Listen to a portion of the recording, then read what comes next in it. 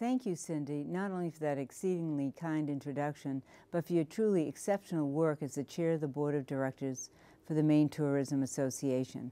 I could not be more honored that you nominated me to receive the 2012 Chairman's Award. As the co-owner and operator of the renowned inns at Blackberry Common in Camden with your husband Jim, you thoroughly understand all that's at heart of our tourism industry. And as an aside, from what I hear, a stay at one of your inns is an experience second to none.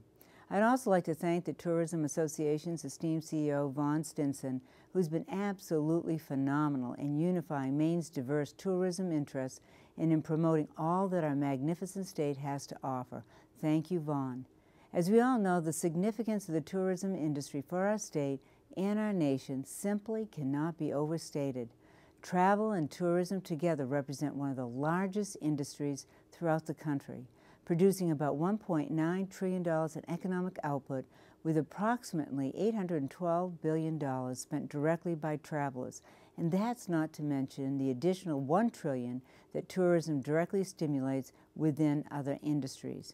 In Maine alone, tourism accounts for nearly $7.7 billion of economic activity per year and plays a truly indispensable role in ensuring the health and vitality of our state's economy.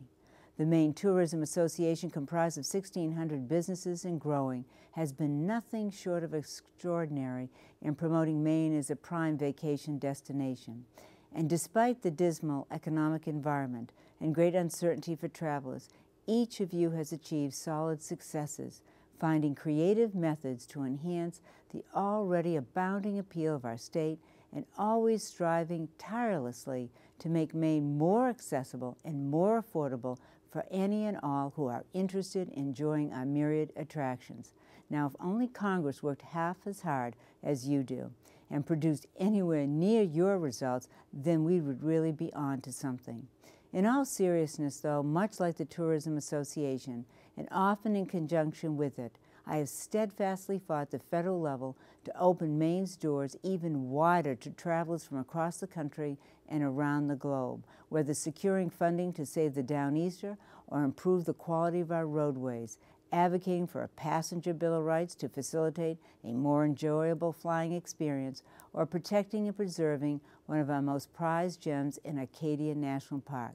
And make no mistake, I am wholeheartedly committed to doing all that I can to bring people to our wonderful state.